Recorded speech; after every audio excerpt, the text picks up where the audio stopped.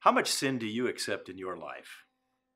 The Apostle Paul, in a sense, posed that same question to the church in Corinth. In 1 Corinthians 5 and in verse 6, he says this to them.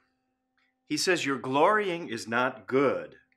Do you not know that a little leaven leavens the whole lump?"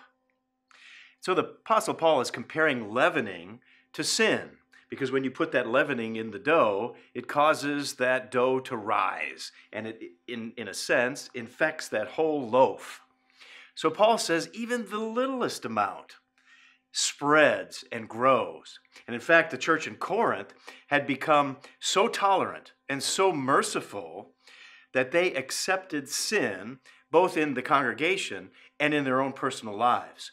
And so God says, no, we can't do that. The Apostle Paul was inspired to write, "Therefore, purge out the old leaven, that you may be a new lump." And then he connects that to Jesus Christ. He says, "You're truly unleavened, for indeed Christ our Passover was sacrificed for us." So Paul's saying, look at yourself.